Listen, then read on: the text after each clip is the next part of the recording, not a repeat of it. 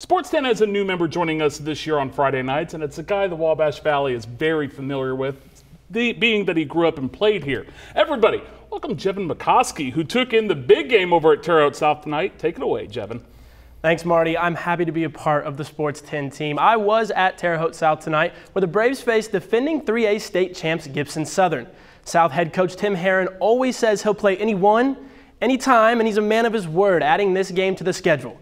It was senior night for the Braves, and things got started fast as Nas McNeil got things going, returning the opening kickoff just past midfield. Now that long run would set up this touchdown from senior Josh Cottee, and the Braves would take an early 7-0 lead.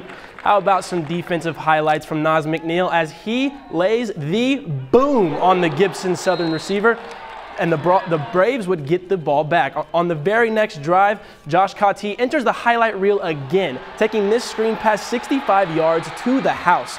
Cottee finished with 135 receiving yards, 100 rushing yards, and 3 touchdowns. Go ahead and celebrate just a little bit on that one.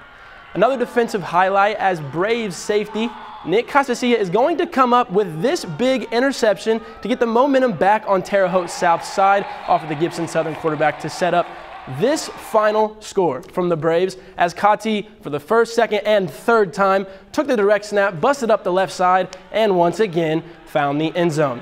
Now the Braves would eventually fall to defending 3A state champs Gibson Southern 27-20 by a heartbreaking last-second score. Rick, Marty, back to you.